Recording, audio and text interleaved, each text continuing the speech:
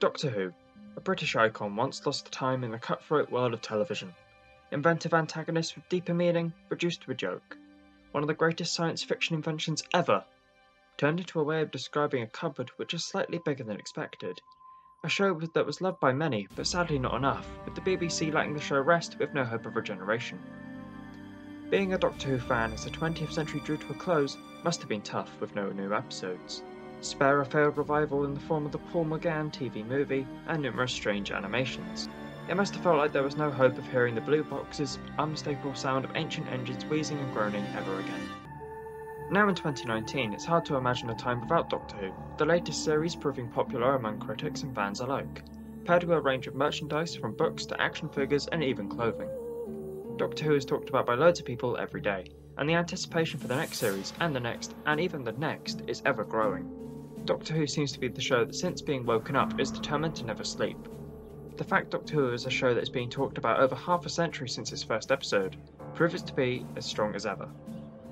However, this wouldn't have been possible after the cancellation in 1989 if it wasn't for the revival. This is the unlikely story of a gritty northern actor, a pop singer, and a Welsh writer working with a crew of fantastic people to bring the Time Lord back to our televisions. This is the story of how Doctor Who came back.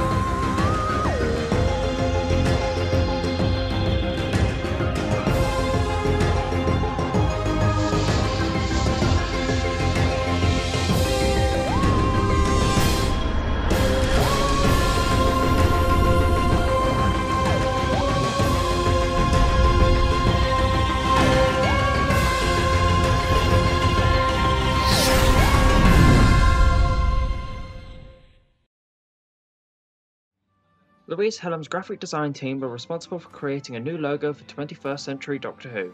The designs were created with the thought of many not knowing about Doctor Who at all. Many designs were considered.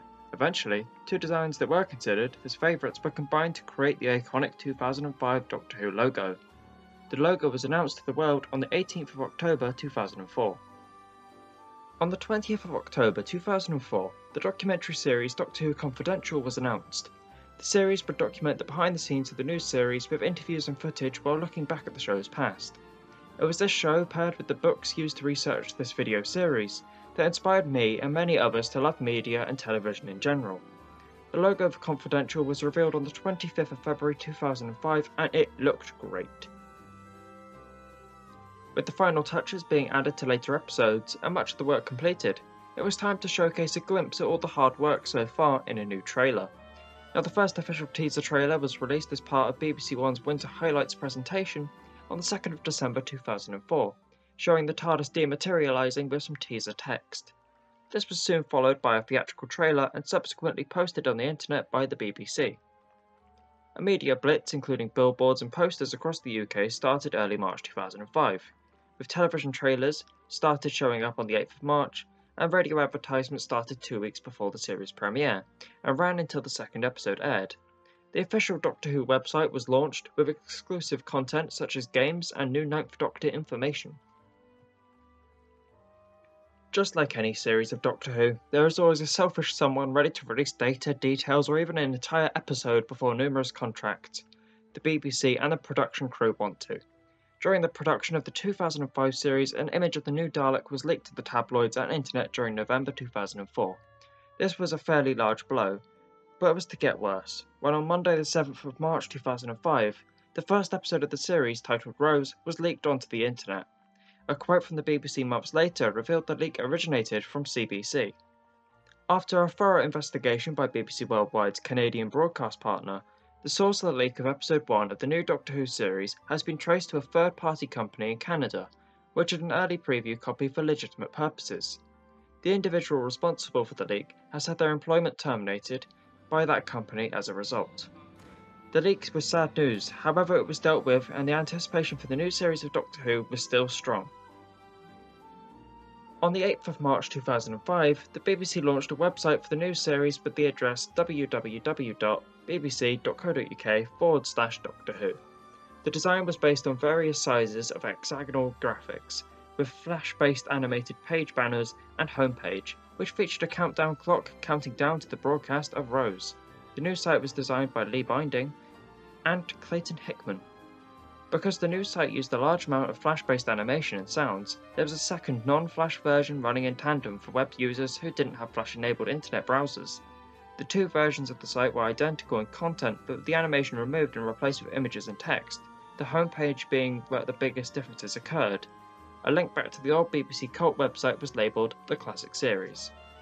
An in-universe website was set up on the 25th of March 2005 with the address whoisdoctorwho.co.uk.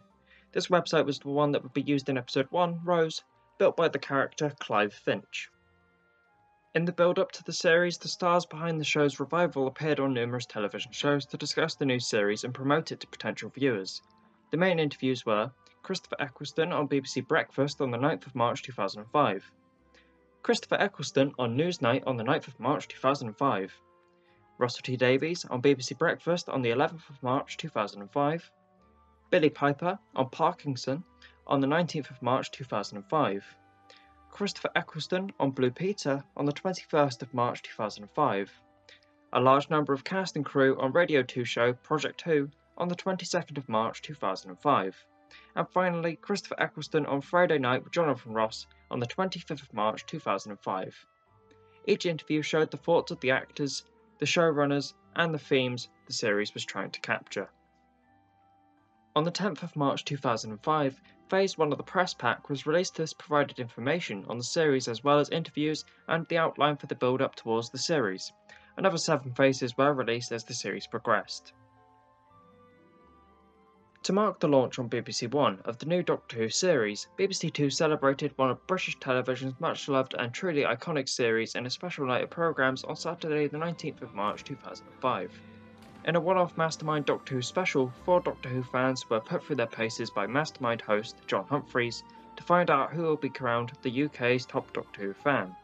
The prize was then presented by the new Doctor, Christopher Eccleston. The story of Doctor Who.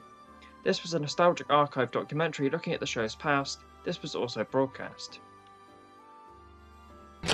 Well, now BBC One hurtles through space and time. Come with us for the trip of a lifetime. Aliens, you have been warned. Christopher Eccleston is the new Doctor Who. Here we are, after over a decade without a new episode of regular Doctor Who, and after so much hard work by everyone from actors, writers, cameramen, graphic designers, concept artists, effects artists, and many more, it was time. On the 26th of March 2005, after a programme titled A New Dimension provided an insight into the series at 5:25 PM. Then, at 7 PM on BBC One, the first episode of the Doctor Who revival titled Rose was first broadcast.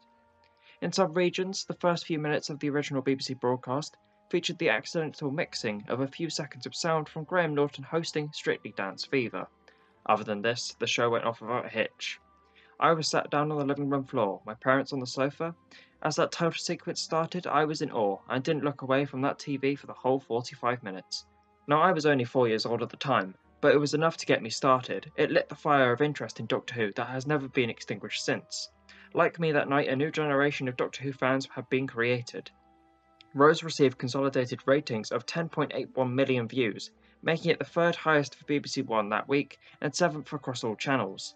The opening episode was the highest rated episode of the first series. Now, the first episode received many great reviews, with fans of all ages over the moon with the revival of the show. It was a hit. So much so that the BBC's head of drama, Jane Tranter, confirmed on the 30th of March 2005 that there would be a festive Christmas special that year, as well as commissioning a second series. With a second series in the pipeline, the majority of the main cast and crew were gearing up for more work on the show. However, on Thursday the 31st of March 2005, the news broke that Christopher Eccleston would not be returning as the Doctor. An initial statement issued by the BBC said Eccleston feared being typecast and had found the series gruelling. Although, The BBC later accepted the statement was not correct, and said they had not even spoken to Eccleston before releasing it. This caused a great deal of controversy, and the real reason behind Eccleston's departure is still rumoured to this day. Now, the new Doctor stepped into Eccleston's shoes during the final minutes of episode 13, titled The Parting of the Ways. The new Doctor was revealed to be Casanova's David Tennant. Now, the way I see it, Christopher Eccleston's performance was extraordinary, and as an actor he decided to move on, and was well within reason to, only to be contracted for one series. I hope one day he returns to the series, but for now he will always be the Doctor that brought Doctor Who back, and introduced me and many others to the show that is loved by millions worldwide. The series was ultimately a huge success, with large viewing figures, happy fans and new fans watching, critics' praise rolling in, and awards including BAFTAs for Best Drama Series, as well as Best Costume, Makeup and Photography Direction. Other awards included NTAs for Most Popular Drama and the Hugo Award for Best Dramatic Presentation Short Form for Stephen Moffat's two-parter The Empty Child and The Doctor Dances. The success of the series led to the release of merchandise like Doctor Who action figures, which character options created, as well as a variety of other Doctor Who merchandise such as money boxes and working sonic screwdrivers. The figures started with the Dalek Battle Packs, a remote-controlled pair of Daleks with either a Ninth Doctor or Rose Tyler action figure. Character options then began releasing various character figures. Books were then released by great authors including the new series adventure storybooks and informative books like Monsters and Villains. These books were great at the time and I must have been just admiring the pictures, but as time went on I learnt more and more about the classic series as well. This was greatly down to Justin Richards' books. Now I remember writing him a letter as part of a school project. I even have a signed reply to this day. So all this praise, all this merchandise being sold, all the great views, the great critics' reception, the awards, the series couldn't have gone down any better. Doctor Who truly was back. So, that was the story of Doctor Who's 2005 revival. 14 years on, we owe a lot to the cast and crew of the series, but look how far the show has come. Many Doctors, companions, monsters and adventures later, it all comes back to that evening in late March 2005. The influence the series had on pop culture, places and people is incredible, and the way the series had continued to this day, breaking down boundaries and planting its place in pop culture and the very soul of Britain, shows how important that first series really was for Doctor Who in the 21st century. 2005 was the year Doctor Who came back, and it was fantastic. Absolutely fantastic.